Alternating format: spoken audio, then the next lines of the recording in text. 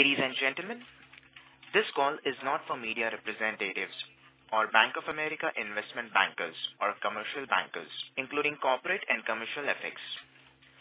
All such individuals are instructed to disconnect now. A replay will be available for Bank of America investment bankers and commercial bankers, including corporate and commercial FX. The replay is not available to the media. Thank you. Ladies and gentlemen, good day and welcome to the Bajaj Finance Limited Q3 FY22 earnings conference call. This call will be recorded and recording will be made public by the company pursuant to its regulatory obligations. Certain personal information, such as your name and organization, may be asked during the call. If you do not wish for it to be disclosed, please immediately discontinue this call. As a reminder, all participant lines will be in the listen-only mode, and there will be an opportunity for you to ask questions after the presentation concludes. Should you need assistance during the conference call, please signal an operator by pressing star then 0 on your touchtone phone. I now hand the conference over to Mr. Anuj Singla from Bank of America Securities. Thank you, and over to you, Mr. Singla. Thank you, Faizan. Good evening, everyone. This is Anuj Singla from Bank of America Securities. Thank you very much for joining us for the Bajaj Finance earnings call to discuss Q3 FY22 results. To discuss the results, I am pleased to welcome Mr. Rajiv Jain, Managing Director, Bajaj Finance Limited, Mr. Sandeep Jain, CFO, and other senior members of the management team. Thank you very much for giving us the opportunity to host you, sir. And Mr. Rajiv Jain to take us through the key financial highlights for the quarter, post which we will open the floor for Q&A. With that, over to you, Rajiv, sir. Yeah. Thank you, Anuj. Thank you, BOFA team. Very good evening to all of you. At the outset, wish you all a very, very happy new year and hope this year is better than the previous 2 years and we see end of pandemic and going into endemic. I'll be referring to the Q3 FY22 investor presentation that we have uploaded on the investor section of our website. So let's just quickly go through that. Let's go to panel 4. Overall, a very good quarter for the company, I would say. Across the board improvement in all metrics that I'll just take you through very quickly. The company is quite well prepared to navigate wave 3, given strong management overlay provisions that we have created and significantly improved stage 2 and stage 3 assets of the company. So overall, I would say pretty good quarter. Business transformation phase 1 is delivered and execution of phase 2 has already been started. Very quickly, we'll go through number. My presentation is broken into 2 parts. I intend to take 20 odd minutes, 10 minutes on numbers, 10 minutes on business transformation, and then open the forum for questions to be responded between me and Sandeep Jain. Balance sheet, 181,000 crore, year-on-year growth of 26%. OPEX to NIM has started to come closer to our guidance frame of 30-33%. Came in at 34.7%. PAT came in at 21.25. ROE on a quarterly basis came in at 5.3%. Net NPA came in at 0.78%. So all numbers are in line with what it used to be pre-COVID. Some are better than pre-COVID. So if pandemic becomes endemic, we are headed to hopefully a strong few years as we go ahead from here. Let's just go through the quarter. Panel 5, year-on-year, that's why I did not compare. Profits are up 85%. I did not compare them because they're not comparable. Highest ever AUM growth. In a quarter, we've never clocked 14,700 crores. That was a core AUM growth that we clocked, taking our balance sheet to 1,81,000 crore. Overall AUM composition also remained very steady. Later in the presentation, we can have a look at it between 1% plus minus. Other than the auto finance business, which as part of our remedial frame, its contribution has been going down. All asset compositions have remained very, very steady. So far in January, given that we are in wave 3, I thought I'll just use this opportunity to provide some update or color. There is no impact of Omicron at this point in time on the business momentum and things at this juncture in the first 17-18 days of the month on business momentum remains steady. If there is no disruption or increased disruption as a result of wave 3, hopefully full year AUM should be quite strong. We booked 7.44 million loans. Year-on-year, as I said, not comparable. Customer franchise, 55.36 million. As the phase 1 of 3-in-1 has gone live, or phase 1 of business transformation has gone live, we do want to, and when we look at the new customer origination, we do believe that as a result of this, from 7 to 8 million guidance that we had given to the street for many years, we think that guidance gets up to 8 to 9 million. As the infrastructure becomes more and more robust and we continue to deliver more and more journeys, hopefully that number can someday look at a 10 million kind of number. But this point in time, we believe that for the next 6 to 9 months horizon, it should look more like 8 to 9 million per year run rate rather than 7 to 8 million run rate. Cross-sell franchise, 31.26 million, year-on-year growth of 24%. Geographic footprint, added 94 locations in the quarter. We are now at 3,423 locations and 128,000 plus distribution points. Competitive intensity across products has increased rapidly. Post-wave 2, mispricing is more rampant. So far as a company, we've managed to protect our margin profile across businesses. But normally, that's one of the things that I'm not personally happy with, because in retail businesses, it gets followed up by credit cost. But it's quite intense, the competitive activity is what I would say. Interest income reversal, going back closer to P&L, for Q3 was 241 crores. We had guided it should come back to 180 to 200 crores by Q4. We are holding on to the guidance. That's really where it will go to. It's very close. Last year, same time, it was 450 crores. This year, same time, it is 241 crores. And by next quarter, if there's no wave 3, then it should go back to 180 to 200 crores. Cost of funds came to 6.72%, providing a reasonable lift. We are originating as much longer assets as liability. We are continuing to make the liability profile longer, raise 2,700 odd crores in NCDs in 3 years and above, in fixed interest rate NCDs. Of that, 2,100 came in 10-year money. I think in the last 2 quarters, we raised 5,000 odd crores. In the last 2 quarters, we raised close to 5,000 odd crores in 10-year money. In first 14 years, we didn't raise that kind of money altogether. Liquidity buffer came in at 14,400 crores, should normalize to 11,000 crores. But between choosing long-term borrowings and liquidity buffer, choice is quite clear. We'll choose long-term borrowings as a company. Panel 6, very quickly, over to some more detail. Deposit book, just a tad below 30,500 crores, 20% of total borrowing, came in at 70-30 in terms of mix between retail and corporate. OpEx to NIM, 34.7. We expected to normalize between 33 and 34% by Q4. Continue to invest in teams and technology for business transformation. I'll cover that in just 2-3 more next 2-3 slides. So we continue to invest as we focus on delivering the near-term quarterly profitability. Loan loss and provision took 1,051 crores. We've increased management overlay provisions in Q3 from 832 crores actually to 1,083 crores to protect ourselves or the balance sheet from probable losses that may arise out of Wave 3. Wave 3 clarity on impact will only emerge once January default rates, January collection efficiencies, February default rates, and February collection efficiencies emerge. That's I would say 60 days away or 45 days away, even from a stress testing standpoint. But we thought it prudent to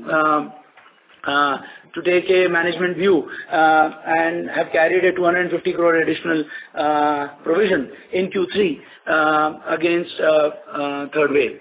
Debt management efficiencies across products improved further. We are looking at them as ever best collection efficiencies or debt management efficiencies that across by line of business that we've seen in the last 14-15 years. Bounce rate for July across products are in line with December.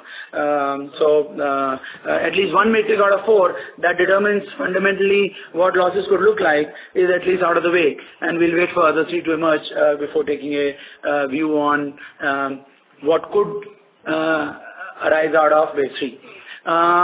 Having said that, as I said, we want to continue to remain conservative given continued uncertainty of waves. We are in third wave. We might have a fourth wave. Over the last 2 years, I now worry about the month of June. The last 2 Junes have been terrible. By June, if we are endemic, then I would say we are endemic. So as a measure of prudence, we've decided to carry, and given strong profitability, we've decided to carry sufficient overlays. And we are forecasting that on a full year basis, instead of 4,300 to 4,500 crores of loan loss provisions, we'll carry 4,800 to 5,000 crores. Of this, if I may, we've already taken 4,100 in the 3 quarters, and depending on how it plays out, the fourth quarter we may take the balance. Gross NPA, net NPA improved sequentially, and of course year on year significantly, came in at 1.73 and 0.78. They are very close to being back to pre-COVID levels. We are very close, and they are very close to where we've been historically for last 5-7 years prior to COVID. So came in at 1.73 and 0.78. The 0.16 RBI had changed the NPA classification requirement for NBFCs. There was no impact of the same on the on gross NPA and net NPA for us as a company. Overall stage 2 went down actually by 600 crores, as you can see from the numbers. Overall stage 3 went down by 1,000 crores. So between stage 2 and stage 3, the numbers went down by 1,600 odd crores. Panel 7, I'm down to the last 2 panels quickly. Portfolio quality, rather than taking you through the 9 panels which are appended in the slides later, I thought I'll cover it in executive summary. From a management assurance standpoint, 7 portfolios are green. They are 2 portfolios are yellow. Actually, AF portfolio has actually moved from red to yellow. It used to be 86% current business. It is close to 83% current business now. All goes well, and despite the fact that portfolio has reduced by 4,000 odd crores in last 2 years. So it's a declining asset base on which there is improvement. I have stamped as management assurance the home loans as yellow because it came in at 99.1% versus 99.5% that it used to be historically for the last at a pre-COVID levels. Otherwise, I could easily argue even home loan is green. So 8 out of 9 are fundamentally green, and AF being yellow. Consolidated post-tax profit grew 85%, as I said, year on year, not comparable, but 2,125 crores is the highest ever profit that we have generated in any quarter. Capital adequacy pretty strong, came in at 27%. Tier 1 itself is at 24.5%.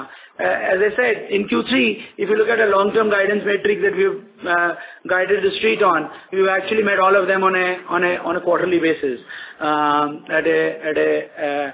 So if pandemic becomes endemic, and given the state of portfolio that we are in, and with the business transformation going live, I would say I'm quite excited about the next fiscal. Now, BHFL balance sheet, jumping to the subsidiaries, grew 39% to a tad below 50,000 crore at 49,203 crores.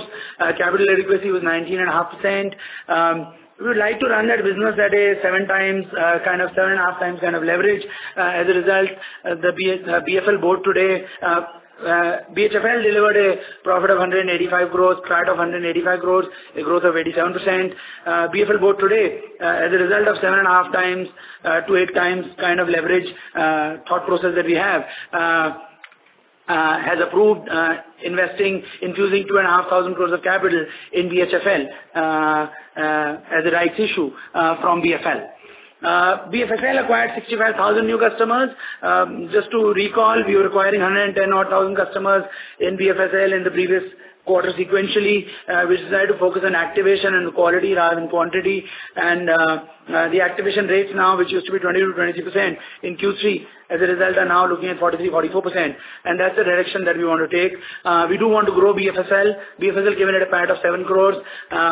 The BFL board has also approved infusion of 400 crores of equity share capital as a rights issue in BFSL as well today. So overall, we have committed 2,900 crores of capital in today's board meeting into both the subsidiaries as a company. Move. That's really on the financials. As I said, overall good quarter for the company. That's probably being polite, but we're quite happy with the progress company has made in coming out of wave 2. What I do want to spend the next 10 minutes on is update on business transformation. I have 4 or 5 slides that I'll quickly cover. 2 of them are busy. I don't intend to cover them, but I'll just take you through very quickly on them. Move. Just before that, various conversations, various people have various views on what we are creating, and so on and so forth. I thought I'd just simplify and clarify our stance on what we are doing this business transformation for. As a company, we have a very clear view that we are a consumer financial services business, diversified consumer financial services business. That's what we are. We believe that the purpose of any business transformation is a means to an end. It should, to the core business, result in stronger growth momentum, or superior customer experience, or better cross-sell, or should lower risk and improve operating efficiency. That's really the overall objective of any business transformation should be, and we are pursuing this whole agenda of business transformation singularly with our objective. I thought I'd just clarify my stand very clearly as management to make that point. Move. All business transformation, it's also clear, I'm sure you know, we're all learned people. We have become learned over the last 18 months. We are very clear, it takes time, team and technology. We are increasingly super clear about that it needs all these 3. It's been 15 months. We started to provide quarterly update to the street, and since we started the phase 1 of business transformation, and I thought it would be an appropriate moment for me to share an update as to what's gone live and what's going to go live in phase 2. Due to wave 2, it got delayed by 3 months. It should have logically gone live in October. It went live in December. Phase 1 is now gone live with a staggered release methodology. Phase 1 had 3 sprints. Sprint 1 is now live for 100% of the customers. Sprint 2 and 3 together are live for now 10% of the customers. It will go live for 100% of the customers between 24th and 26th, and between 24th, 26th, and 30th of the month, and we will sunset over a period of 15 days from there. The 15-30 days, depending on how many customers move, the older app infrastructure. But Kurush is looking at me. The point that he's making is we'll have to go by, if customer does not want to upgrade, as a customer we may not want to push a force upgrade. So that's a point well taken, Kurush, without you stating it. But that would be our intention, because we do believe new infrastructure brings significantly larger infrastructure and a much better customer experience for customers. Next 2 slides, I'll demystify the entire new digital platform, and the 2 slides from there on, I'll cover what we will do in phase 2. I think that's the purpose of this conversation. Move. I'm not going to go through this panel. There are 2 panels on what I would call 15 components. The way you should read it is that on in this panel, the verticals read them as, the first column read them as components at a design level, and rest of them you read as features. Overall, the new digital platform has 15 components. Just go to the next slide.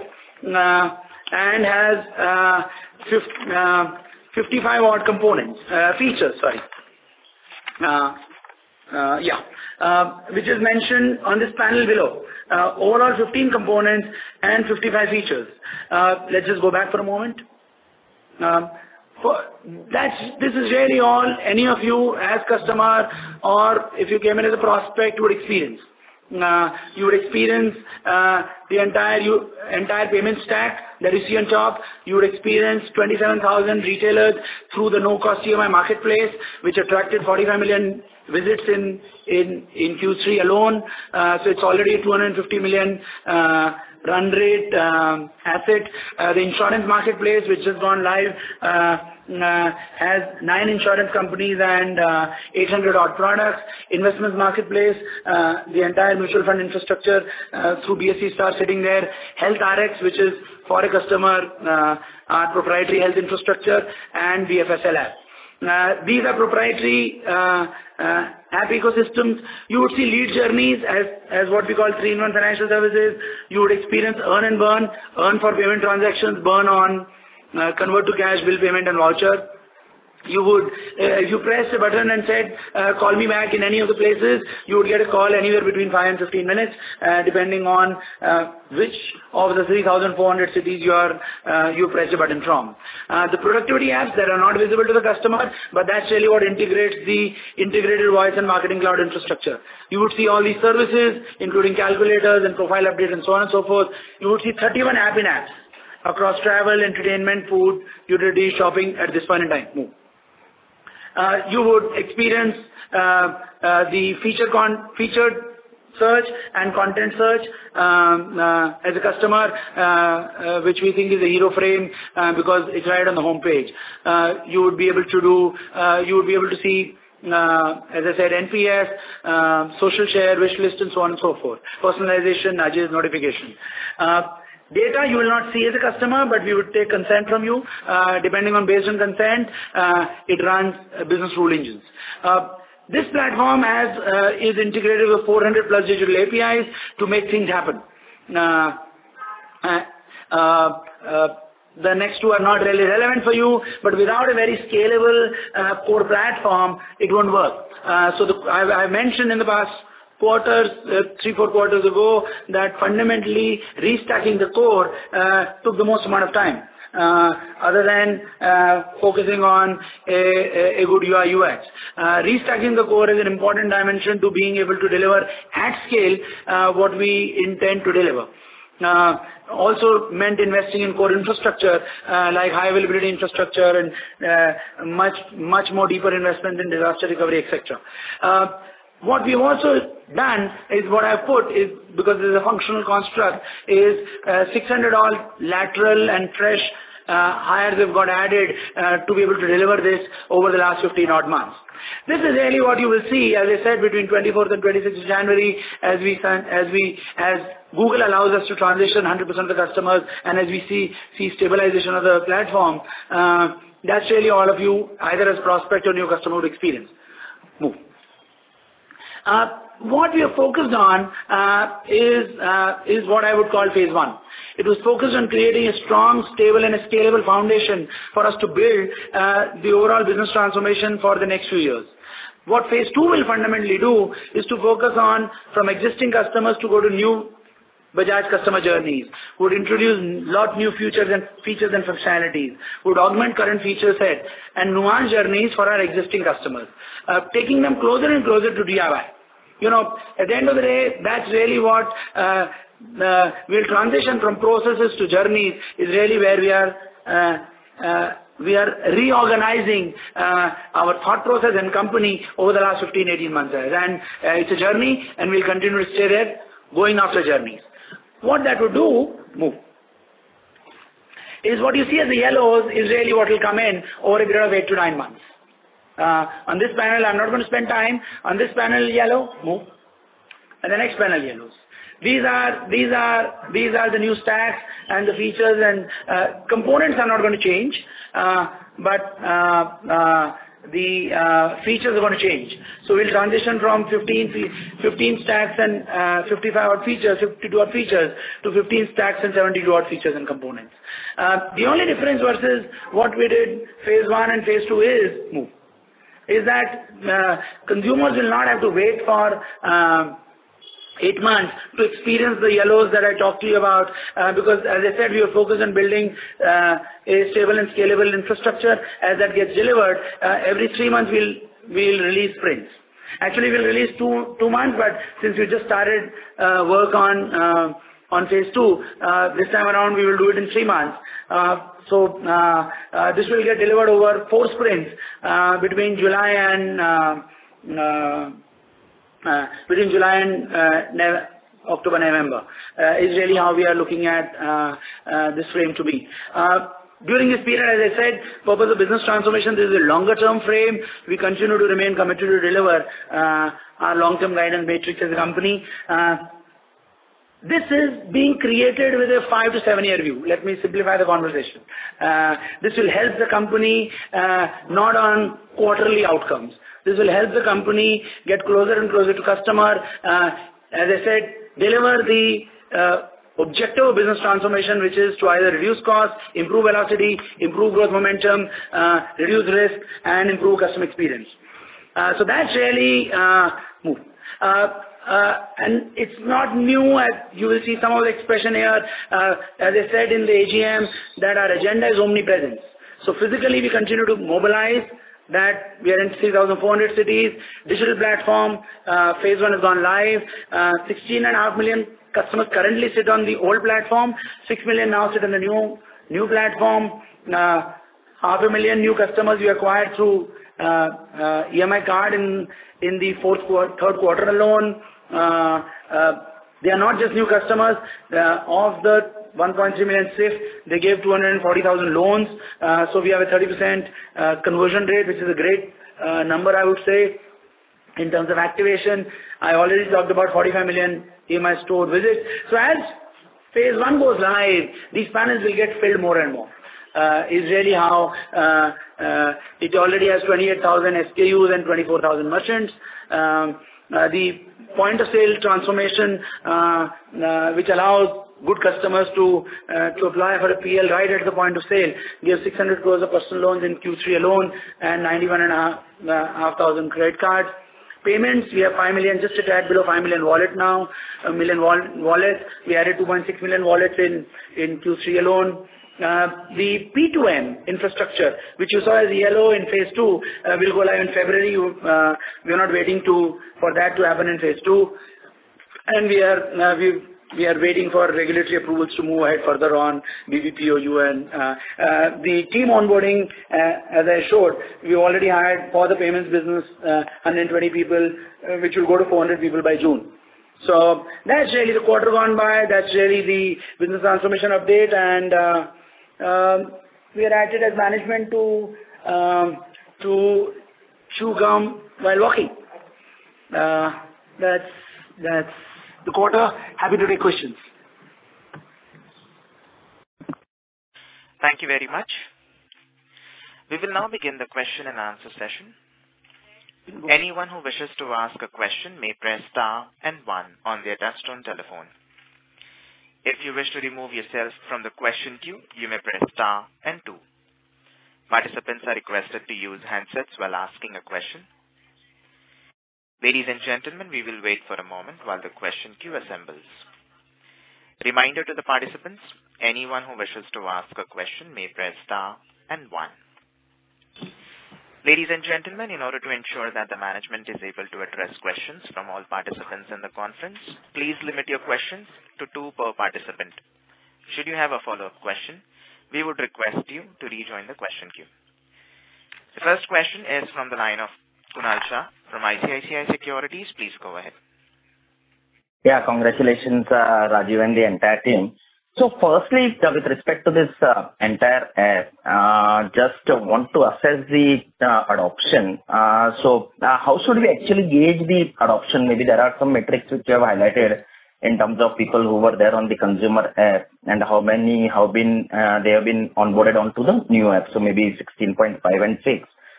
So in terms of maybe when you were making the remark, you said that many of them would not like to migrate and there will be no force upon them. So if you can highlight out of the total customer base, what is the final endeavor which we are looking at and by what time we would be seeing it? And as and when the new features get introduced, how do we convey to the customers, okay, that this is getting launched, this is what has happened? Because I think insurance and something was not available, it is coming through now, whatever comes on from 24 to 26. How do we keep on intimating to the customers and improve the adoption out there? So 2 things, Kunal, from so there are 2-3 large engines that will drive adoption. You walk into the point of sale, your agreement is now on it. I mean, from 1st of February.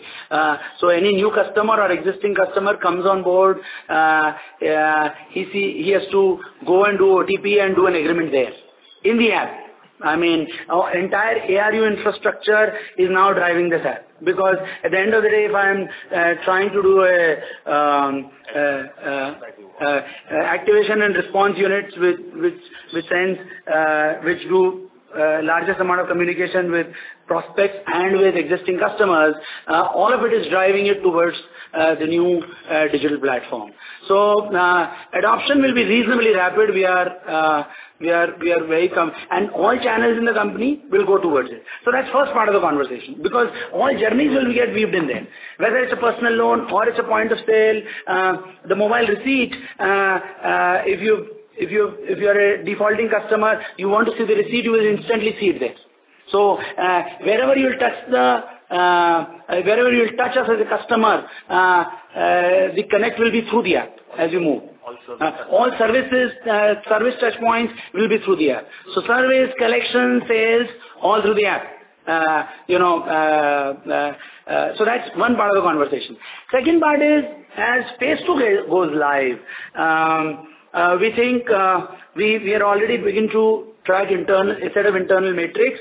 We'll start to publish them for either, let's say, fourth quarter next year onwards. We are already tracking a set of what we would call 21 metrics that determine a effective app ecosystem. So just as it gets matured, we'll start to share that as well. So we are a transparent company, but it must reach a particular maturity before we feel comfortable starting to share. So wait for 3 more quarters. Okay, sure. And overall, maybe in terms of the transitioning, so if I'm an existing customer, but there are no repeat transactions which are happening, but maybe through, say, collections or some other servicing, whichever is happening, any which way I will keep on migrating to the new app, and at least will connect with it. But it's an important conversation, Kunal, and if you go to the functional architecture that we've actually published, number 1, number 2, the conversation that we did with the community on taking on payments as a large frame, the first step that you will see, we are very clear that the engagement would happen through that. That's why you see on top, just if you go there, on top you see UPI, BPI, EMI card, BPPS. BPPS is now already clocking 250,000 transactions in a month. 400,000 transactions, Kurush is correcting me, in a month. So we will start to see, and we're just getting our feet wet. Let me just make that point very clear. We've been focused on, as I said, building a strong, stable and scalable foundation. And we have a large franchise, accelerating it, and we have a large profit pool. Accelerating it is not going to take too much effort. Thank you. Mr. Shah, may we request that you return to the question queue for follow-up questions. Thank you. The next question is from the line of Abhishek Murarka from HSBC. Please go ahead. Hi, good evening, everyone. First of all, many congratulations for the quarter. So 2 questions. The first is, on OpEx. So have you got a budget for what you will be offering as cashbacks or incentives on the app? And are you also seeing, you've hired about 600 people, you will be hiring another 800 as per your presentation. So are you seeing a lot of wage inflation there? And overall, how should we think about OpEx in terms of cost to income, given these 2 things in the background? So that's one. I'll come back to the second question. We'll guide in case there is change. We do believe, as I said, we'll continue to chew gum while walking. We remain committed to deliver 33% kind of OpEx to name ratios that we were at pre-COVID levels. Over time, Abhishek, as velocity grows, as you become more efficient, as other the number will go down. Or could go down. I won't say will go down, could go down. Mm-hmm. But the 33% number, or 32, 33, 34, I'm not fixated on the number. I'm fixating on the trend line that we remain committed to delivering profitability while investing in our future. Great. So basically what you're saying is despite all these efforts of investing in, people and also through the app on cashback and all that, it's not going to skew the cost to income ratio from that level, 33 to 34, 35, whatever it is, low 30s. No. Yes. When I said no. Okay. And the other question I had is basically on the provision guidance. Now we've gone up to 48 to 50 billion, and you said you're trying to be conservative. But on the other side, you've also said that the impact of wave 3 is not really as much as wave 1, wave 2. So why have we really increased this guidance? As I said, we remain in a uncertain zone. We don't want credit costs drag P&L, drag the overall momentum. Let me simplify the conversation. We like to run a fully costed P&L as a company, and that's really what we've done for the last 14, 15 years. And we want to remain conservative. As I said, this is management overlay. If it doesn't occur, which is for the first 17 days is looking like, and by June we don't have a fourth wave, this is available to be rolled back, because let me in fact further complicate the conversation. The gross NPA, net NPA is back to pre-COVID levels. The stage 2, stage 3 assets adjusted for balance sheet are back to pre-COVID levels. So we are very comfortable on all these 4 metrics. But the uncertainty is what is causing us as management to take a conservative view. That's all. Thank you. Mr. Murarka, may we request that you return to the question queue for follow-up questions. Thank you. The next question is from the line of Shubhranshu Mishra from Systematics. Please go ahead. Hi, Rajeev. Congratulations on the set of numbers. So, 2 questions. First is slightly quantitative. You can define what is the average age, income, CIBIL score of the new to Bajaj customer. How many of them are 700 plus? The second is if you can also list out the concentration of the distribution reach on slide 47. We've given out the consumer durable digital product store, lifestyle retail stores. What are the top 1,000 or top 500 stores in each category cater to it, either in terms of volumes or value to the AUM? And last question is qualitative. When do we plan to become a bank or apply to become a bank? So first is the TG. Fundamentally, look, at a design level, we focus on who we want to do business with in the EMI card space. So we target essentially those prospects that we intend to onboard as a customer. So that's level 1 point that I must make. Level 2, as a result, they have to be 700 plus or 720 plus, or they can be 0 minus 1, so that we are clear about it. Normally we see from a trend line standpoint, as I said, we acquire 492,000 customers in Q3. That means 160 odd thousand customers in EMI card platform every month. 80-85% of the customers are 720 plus from a bureau standpoint, and between 12 and 15% could be 0 minus 1. But even those 0 minus 1 are ones that we want to target. So that's point number 2. TG remains between 32 to 45. That's really the TG that comes through the board, because the moment you want 85% of them to be bureau tested, naturally in general, you're going to find that TG. And we find that TG, above 30 TG, is about building a long-term business. That's third question. Fourth, sorry. Contribution by top 1,000. Contribution by top 20% of the top 20 dealers would have 20% market share. That's not changed. It's also not changed because we've kept going deep.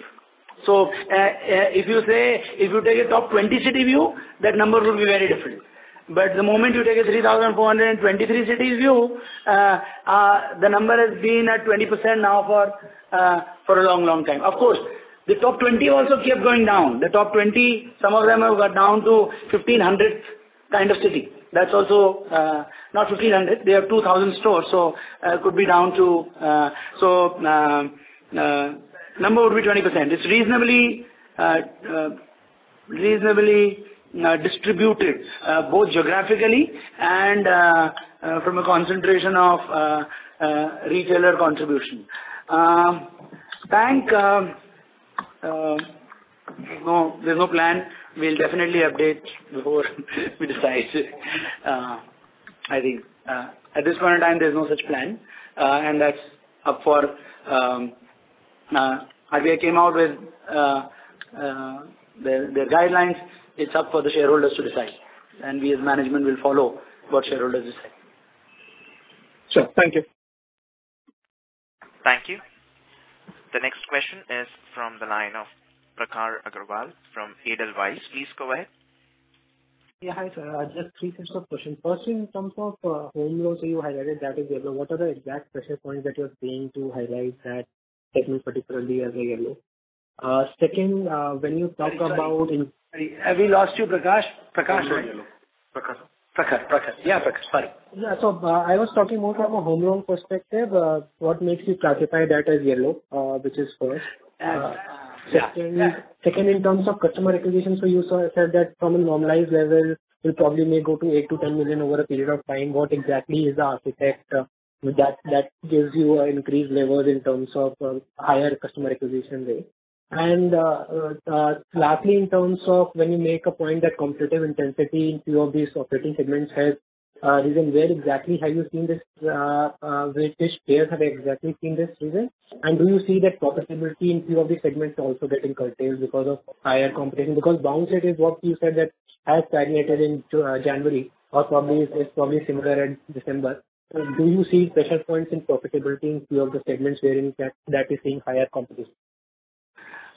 So look, it's visible all over. You're able to get an auto loan at 7.5%. You're able to get home loan at 6.6%. GSEC is at 6.10. GSEC is at 6.6. Home loan is at 6.6. So that's competitive intensity for you. Personal loans are going at 10.5%, 11% for best customers. To my mind, personally, does not adjust for the pricing does not adjust for risk. To my mind, I mean now, and I could be wrong. And we are clear that there are, based on our PPM frames, there is a red line to where we can go on product from a pricing standpoint. So that's really the second response to the second point. It's all around us. Try and apply for a personal loan, you can get it at 11%. Salaried personal loan. Professionals, doctors are getting money at 11%. So is not risk adjusted in my mind. Home loan, if you see, I've put up the panel 58. Logically should be 99.25 kind of number in my assessment, and that's why yellow. It's not a red in any given manner. It's just as you see the number to be here. To my mind, it should be 99.25 kind of number. As it gets there, we'll stamp it as green. Does not reflect a deteriorating credit situation given the nature of the business, but that's a management assurance assessment. Were these the two questions, Prakhar? So just last one was on customer acquisition that you said that 8 to 10 million is what you're targeting. So what is the underlying architecture which you see that over a period of time you will be able to ramp that customer acquisition on a normalized level of 6 to 8 million? I think as the digital platform becomes more and more robust, as the journeys become more and more integrated, you will see that happen. I would only just add one more dimension since we're pushing this conversation, is that this is only an app conversation. There's eventually even whether you came on app or on web, the experience should be same. If it should be same, not even similar. As both the platforms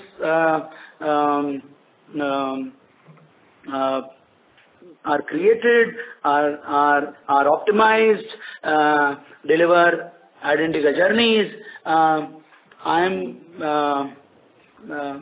quite excited and do believe that the momentum could be strong. That's what gives me that's our assessment as management.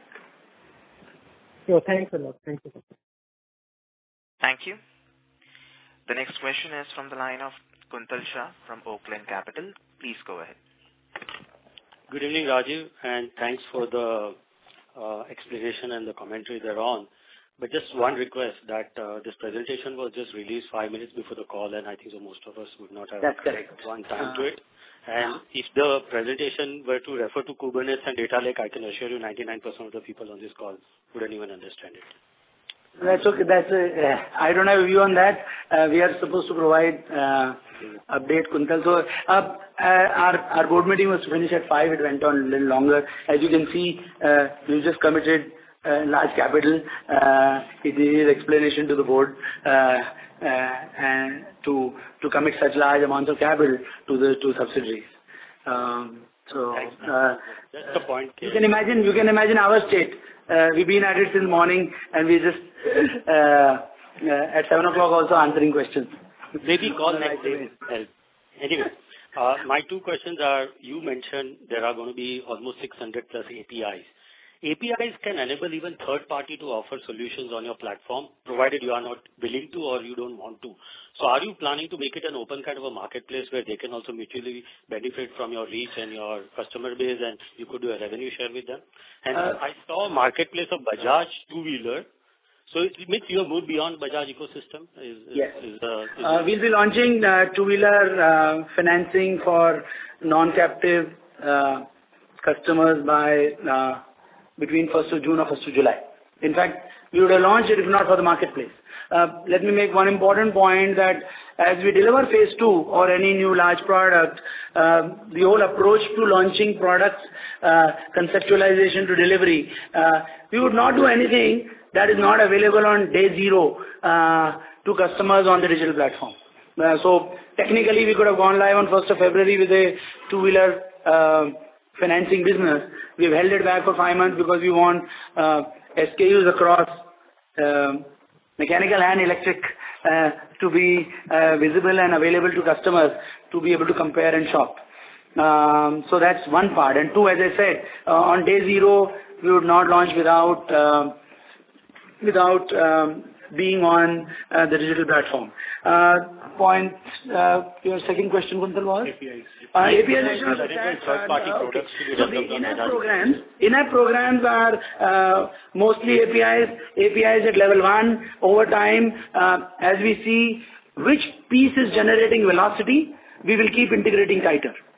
You know, there's a lot of conversation that goes around saying people are building super apps. Super apps are not created. They get created because that's what consumer asks in search, and then you deepen journeys. At this point in time, you see 31 of them. They are all APIs, but they are level 1 APIs. They will get to level 2, level 3, and so on and so forth, wherever we see velocity. So 31 is going to 46 or 47, what have we said? 50. Sorry. So those are, in-app programs are built as APIs, but let me caution, built as level 1 APIs. So they'll get to level 2, level 3. Answering your second order question, no view on exposing it to other than in-app programs. Our main focus in phase 2 is to make our customers' journeys easier and easier and easier, because that's really what generates. We are a diversified consumer financial services business, and that's really what generates the balance sheet and the profitability, and our entire focus is on that. I hope that answers the question. No, just wanted to know the pros and cons of opening it for third-party applications which you are not present on or are not willing to be present on. So there's no never say never, Kuntal, but don't have a view at this point in time.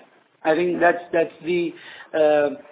So if we think for travel and for shopping, our customers, or for things like casual gaming, customers are interested, they're already there. Over time, we see on the search menu, customers are looking for another category. Based on data, we'll go out and build partnerships. Over time, we see in the existing in-app programs, clients are doing more activity. We will integrate tighter. That's how. That's our view. Okay, thanks. I hope Elon Musk or Salman Khan is going to endorse Bajaj Coin, which you have laid out. I think we are going down that path. Thank you. Thank you. The next question is from the line of Nitin Jain from Fair Connect. Please go ahead. Hello? Yes, Nitin. Yeah, can you hear me? Yeah. So I just have one quick question. The speed at which companies acquiring fixed deposits, despite offering better rates than private banks, that seems to have decelerated over the past few quarters. Like from where we were growing 8 to 10% QOQ, we are down to low single digits. So any comment on that? That's all. Thank you. No, it's a very fair question, and it's a correct question. We've invested in 10, 11 channels over the last 4 or 5 years. And we told the team the time has come for you to demonstrate that the distribution heft has as much role to play as pricing. And that's really what we are testing for the last 6-8 months. We do see that, and we just increased pricing. We have internally pegged it as part of our ALCO processes to GSEC, that we kept pricing very tight, but the business still generates between 950 to 1,000 crores of retail deposits with average deposit of 3.5 lakhs a month. So let me use the word, we're just maturing the business so that's on one part. And the second dimension is that at the end of the day, retail liabilities is a cost center. There is a cost that we decide that we are willing to spend to diversify the balance sheet on the liability side, and they have to make ends meet in that. So these are the only two objectives, which is maturing the maturity of the distribution investments that you made, and running it in a disciplined manner within a particular cost base. So just if I can add a follow-up, is our cost of acquisition of deposits, has it gone up recently, or how is it?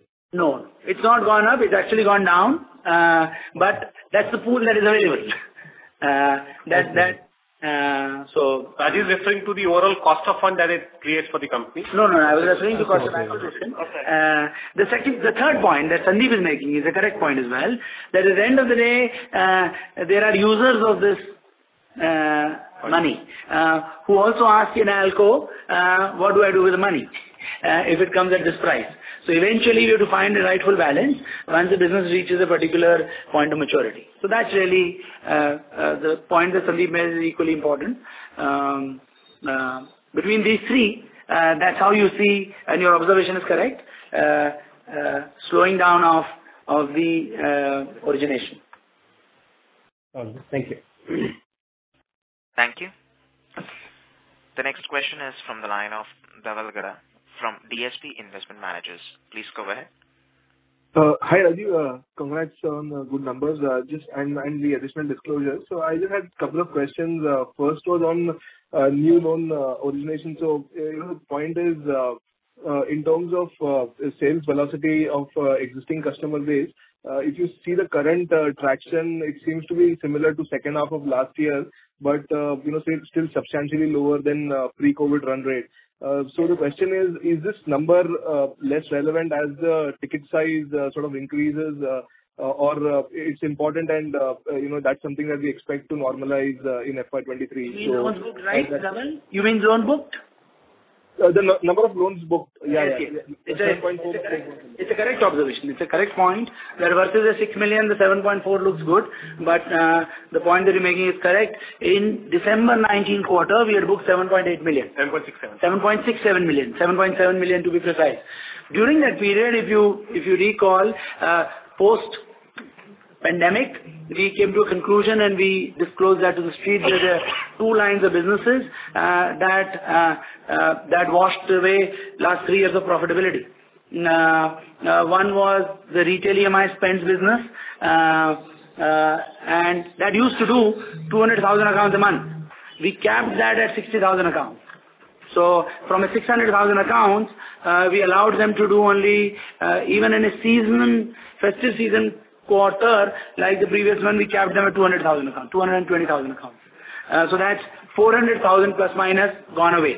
The second was that we used to do these wallet loans to our existing customers of 5 to 10,000 rupees for 3 months, so-called in the new jargon, which didn't exist then, called BNPL.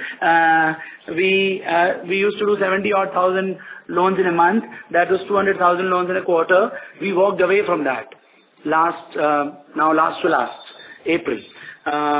So that's how the 600,000 number logically gets reconciled to 7.4. So 7.7 apple to apple is 8 million is how you should read it. Observation is correct. Is it important? Answer is yes.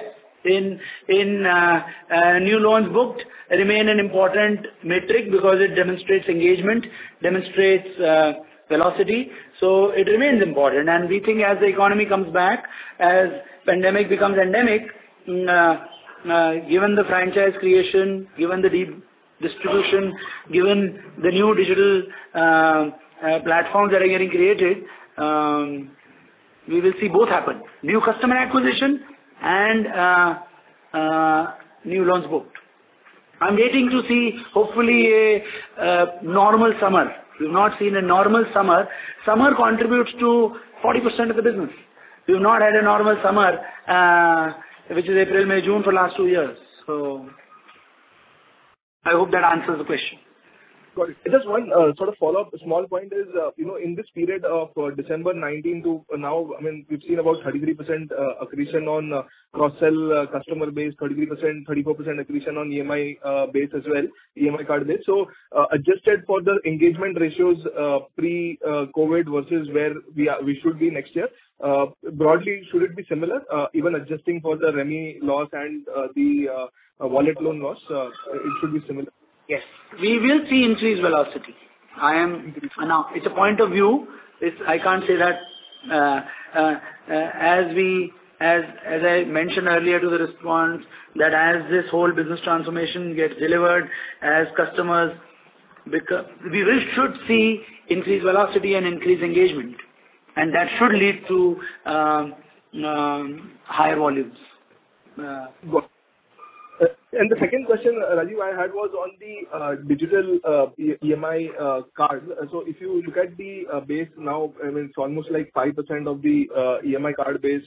If you look at the engagement metrics here, I mean, at least optically, they look better than the the existing EMI franchise. So just, I mean, I wanted to understand the economics part of it. I mean, should this card be, much better break-even compared to, the normal origination? And also... They are profitable on day one. They are profitable on day one. They are profitable on day one. Understood. And some initial thoughts on the engagement part? Out of this 492,000, 300,000 pay a fees and pay fees instantly and become and get an EMI card. And 192,000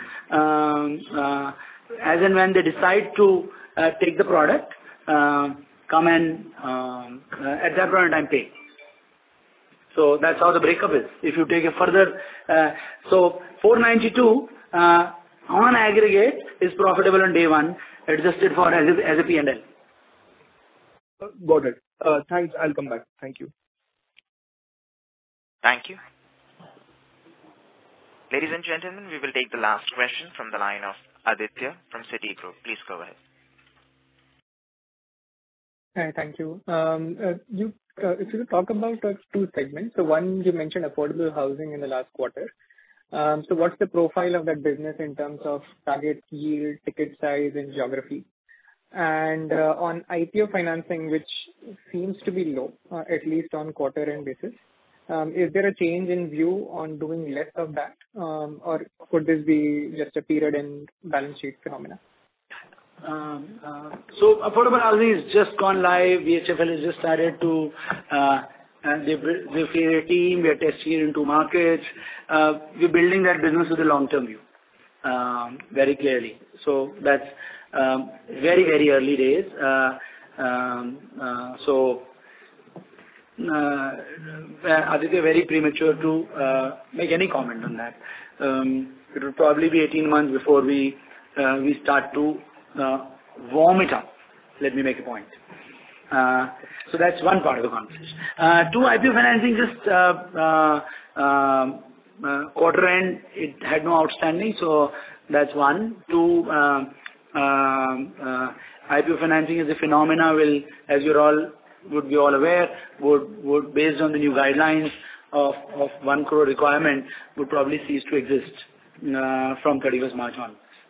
So it seems as a market participant at this point in time.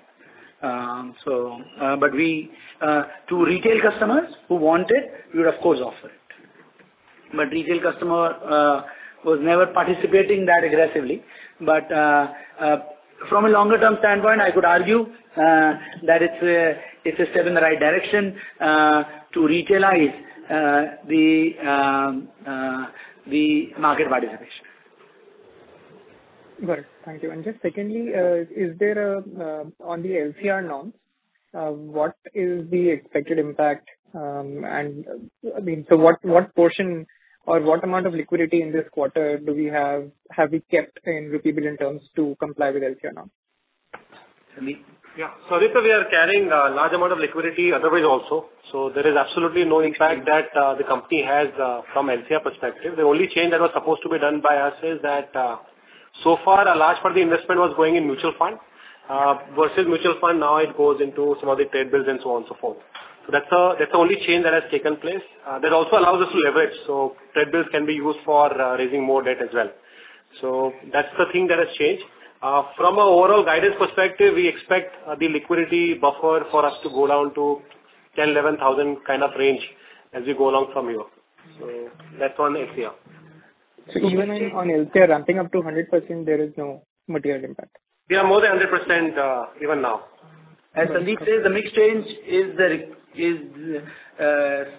serves that. There is no financial impact other than that. Understood. Thank you. Anuj, shall we call it a day? Ladies and gentlemen, that was the last question for today. I would now like to hand the conference over to Mr. Anuj Singla for closing comments. Thank you, Faizan. Rajiv, sir, any last comments before we close the call? So far, so good. Thank you all very much. It's late in the evening. And stay safe. This is the most transmissible variant. So please stay safe. And wish us being safe. Thank you. Thank you all. Thank you. Thank you, sir. Thank you, Rajiv, sir, and Bajaj Finance for giving us the opportunity to host you. Thanks, everyone, for joining. This concludes the call for today. Over to you, Faizan. Thank you. Ladies and gentlemen, on behalf of Bank of America Securities, that concludes this conference call. Thank you for joining us, and you may now disconnect your lines.